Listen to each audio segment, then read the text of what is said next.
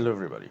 In this video we're gonna start a new topic in Aspen Plus, and it's one of the most commonly used methods and units in chemical processes in general, which is the gas-liquid separation.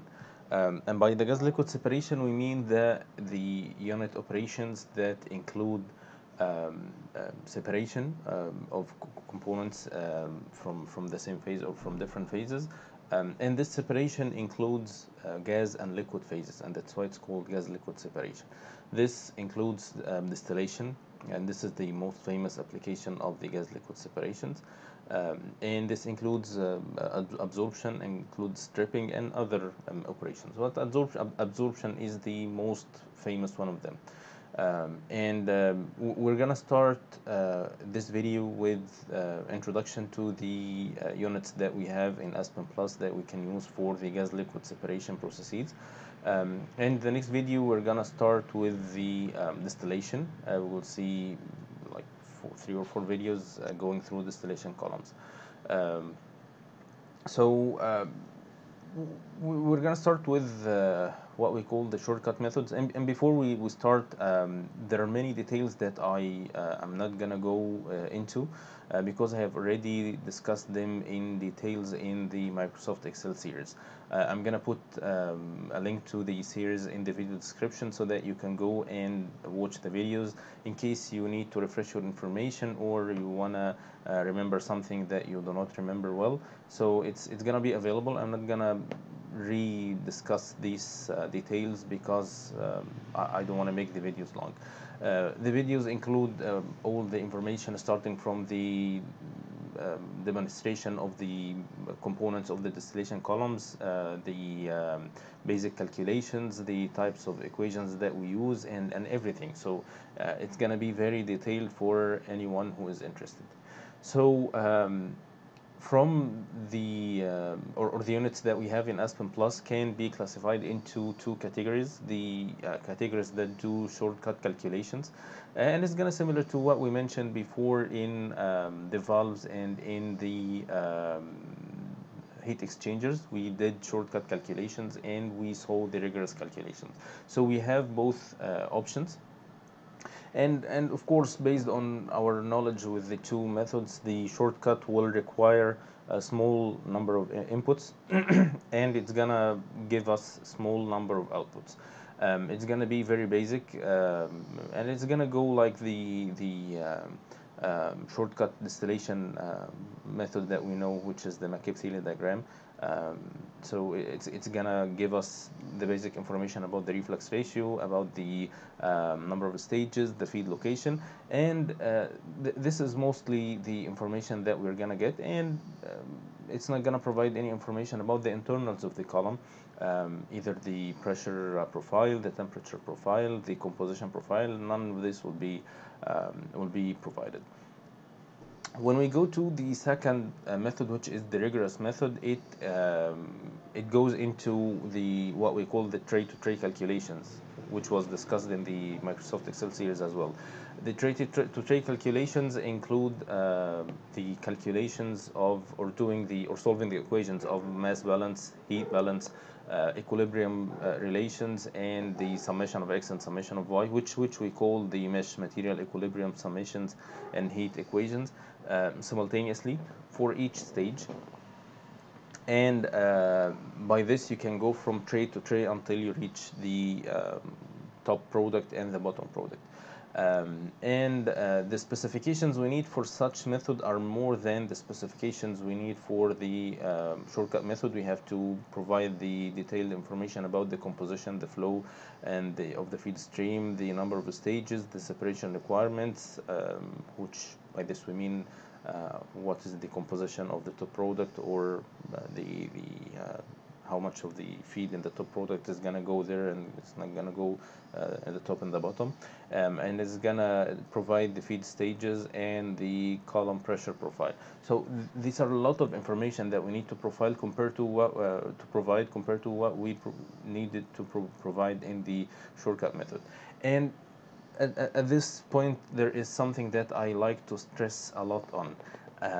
Before developing the computers and inventing this softwares, um, people used to do the calculations manually. And I just want you to imagine if you have a column of 20 trays, and each tray of them, you have to do calculations for mass, energy, equilibrium, calculations, and to solve them simultaneously, make sure that the sum of x equals 1 and sum of y equals 1. And this includes a lot of trials, and the thermodynamic calculations are very, very tough. And you have to do all these calculations for by iterative solution, and you can imagine how many variables you have, and you do this for 20 trays, and you have to do iterations on the whole column. So it's a very, very, very time consuming process. It can take weeks to get the column designed well. And that's why people would before inventing these fancy software, would go for design based on their experience, so they know that similar separations were done using this number of stages and this reflux ratio, so they will go for it. Or they would over design the column, which means that they know it's gonna need around 20 trays, so let's make it 30, let's make it 25. So they over design it, so they make it more than what they need. And of course it costs money, but this is because they cannot do the calculations manually. And imagine doing these calculations, and you did a mistake while going through all these steps, and this will ruin everything. So I'm saying all these details because I want you, or the user, to appreciate the software that you are using. Uh, you're doing all these tedious calculations by click of a mouse. You just give your information, or provide the software with the information in a very user-friendly interface. You just click run and it runs, and you change any of the inputs and click run and it runs. So it's not that easy. I just want you to imagine how hard and how difficult it is. And that's why you would imagine something like the McCabe-Thiele diagram. It was a breakthrough at that time. You imagine there are no computers, and someone came with the idea of doing the graphical solution and solving all these equations, of course with some assumptions, but you are solving the equations and getting a solution which might not be very accurate, but it's very close to what you want to go for. And you're doing this in few minutes. It can take like 10-15 minutes by drawing some lines, and then you know how many stages that you have. So it was like a genius idea at that time. And still till today, the idea of having graphical solution is very, very useful.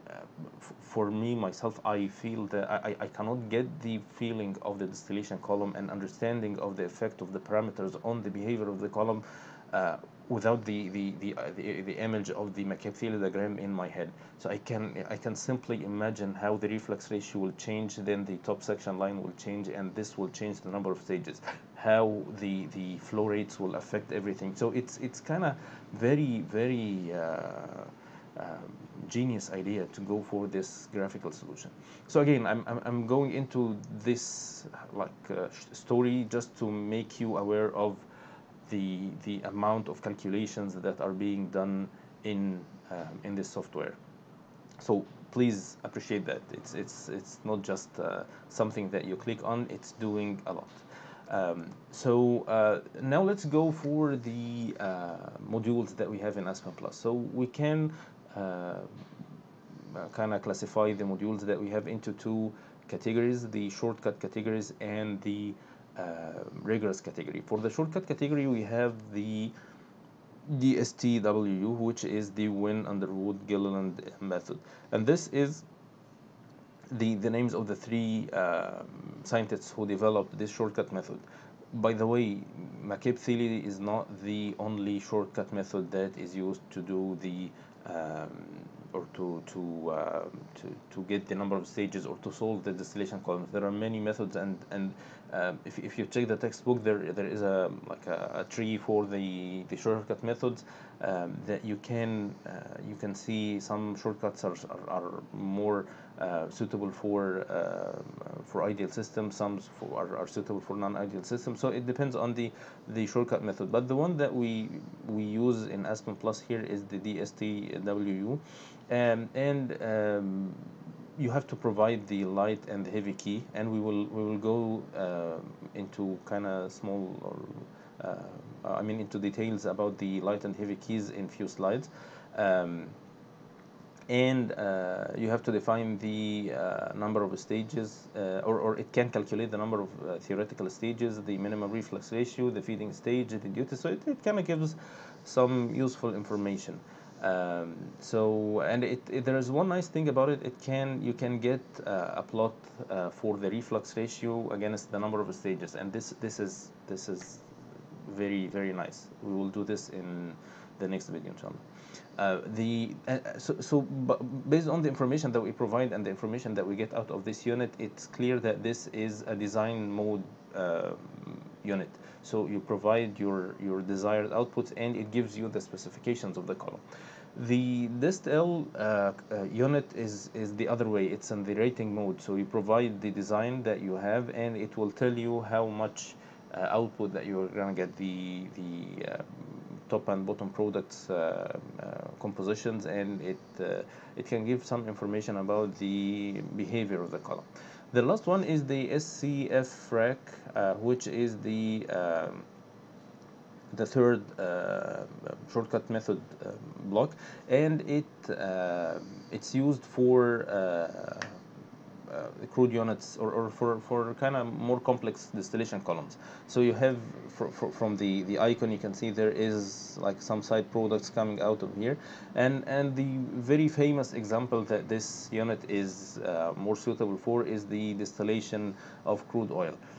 For those who do not know how crude oil distillation goes, crude oil comes as a bunch of different components from the light gases like the butagaz and all these the butagaz and the other methane, ethane, propane, and all these gases, and then going to the jet fuel. You would go for the next you would go for the gasoline, and then the kerosene, and all the different components and cuts of the crude oil, and it goes down to the solids like the waxes and the asphalt. So you have a lot of side products coming out of this column because you're getting a lot of outputs based on the boiling points or the temperature of the stage. So this is kind of suitable for this type of columns. For the vacuum crude units, it's because we are at these columns, you are operating at very high temperature because you need to melt the waxes so you can separate it by distillation. So this high temperature can crack other components that are lighter than that, so you can break it into smaller molecules. To prevent that, we can operate under vacuum so that you can evaporate the like the high molecular weight liquids at lower temperature. So this is what's the vacuum crude unit about. Anyway, so these are some information about it, but this is the cases that we use this unit for. For the rigorous calculation modules, we have like four, like what we see here. For the first is the multi-frac, which is, as it's clear from the icon, the icon is not very clear though, but it shows a column here that has a side product going to another column and then coming back as like the bottom stream. So this is used for columns that have connected columns to them. So the very famous example is the land double column, which is two distillation columns that are fixed one on the top of the other, and the reboiler of the top column is the condenser of the bottom column, and it's used for air separation, for separating oxygen from nitrogen. It's a very famous column.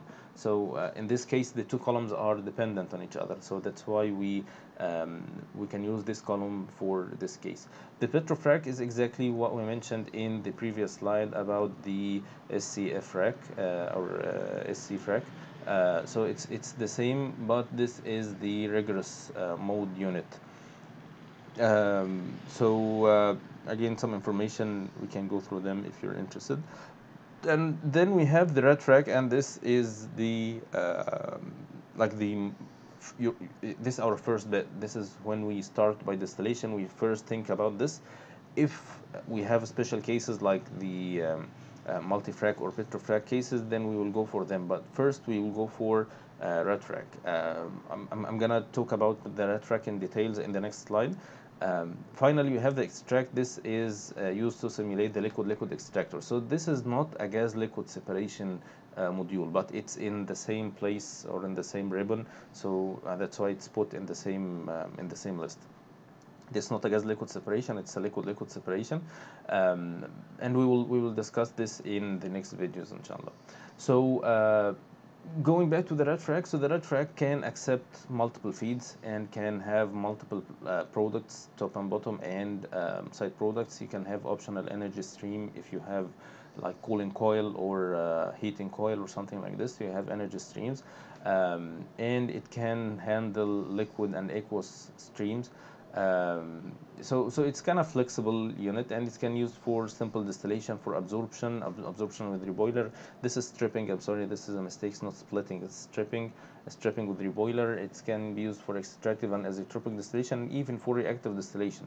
You can define a reaction that takes place inside the distillation column. So it's kind of flexible unit that has a lot of options that will cover like a very wide range of distillation columns. So this is the again our first bit, or the first thing that we will think of when we go for rigorous distillation. The example that we're gonna solve in the next video, inshallah, is the separation of styrene and ethyl benzene. We know the temperature of the feed, we know the flow rate, and we know the composition, which is down here. We have ethyl benzene, styrene, and heptadecane, which is an impurity with very low composition or concentration. And we have the goals to achieve 99.2% of ethyl benzene, to recovery in the top product, and 2.5 of the I'm sorry. Anyways, we'll go through these details in the next video, and we know the pressure details and the reflux rate. So we have a lot of information. So this is what we're gonna do in the next video, inshallah. But first, before going back to or finishing the video, I need to talk about the heavy and light keys, which I just mentioned in a previous slide. So to understand the concept of the heavy and light keys, let's say that we have this column, and this column has a feed that has 7 components: A, B, C, D, E, F, and G, and they are sorted by the boiling point. So this has the minimum boiling point, it's the most volatile component, and G is the maximum boiling point, it's the least volatile component, and they are fed to the distillation column. So by just looking at this, we used to see distillation columns with A and B, and we know that A goes up and B goes down. So it's kind of easy thing. But in such a case, we have a big list of components, and the column can separate by different ways. You can separate A in the top and B, C, D, E, F, G in the bottom. You can do the opposite. You can separate from the middle. So you have to define where you need the separation to take place. And by doing this, we define the heavy keys to make life easier. So let's say I want to do the separation so that these 3 components go up and these 4 components go down. So this is what I want to achieve. So what I'm saying by the light and heavy key is that I'm assuming that these 2 components in red are like the key components, not like they are the key components, which means that I'm considering the separation to be taking place between C and D only. And I know from the boiling points that C, when it goes in the top product, then A and B would be there before C because they're more volatile than C. And if D goes down in the bottom product, then E, F, and G will go there before D because they are less volatile than D. So this is the idea of the light and the heavy keys. So by doing this, I am considering my system to be a binary system, separating C and D, and by doing this, I'm making my life easier. I'm defining where the separation should take place, and this will dictate the temperature of the separation, the number of stages, the feed location, and many other things, and the reflux ratio, and many other things. So by I'm gonna call C the light key and D the heavy key. The definition might be kind of confusing, that's why I left the definition till the end. So C is the light key, which is the most volatile component in the top product. I mean the least. I think I think I did a mistake. This is the least volatile, and this is the most. I'm sorry for this mistake. Oops. So the heavy key is the most volatile component in the top product, and the C or the light key is the least volatile component. I'm sorry, D is the least volatile component in the bottom product, and C is the most is the least. I'm sorry, it's kind of confusing, I know. And C is the light key, which is the least volatile component in the top product. So this is the least volatile here, and this is the most volatile here. So this is how things work. Of course, it could be a disaster if you flip this. So if you consider C the heavy key and D is the light key, you're asking the column to do what is against everything. So the thermodynamics and the equilibrium relations and everything. So it's important to keep in mind which is the light key and which is the heavy key, so that you can choose them right. So this is all for this video, and I'll see you in the next video, inshallah. Goodbye.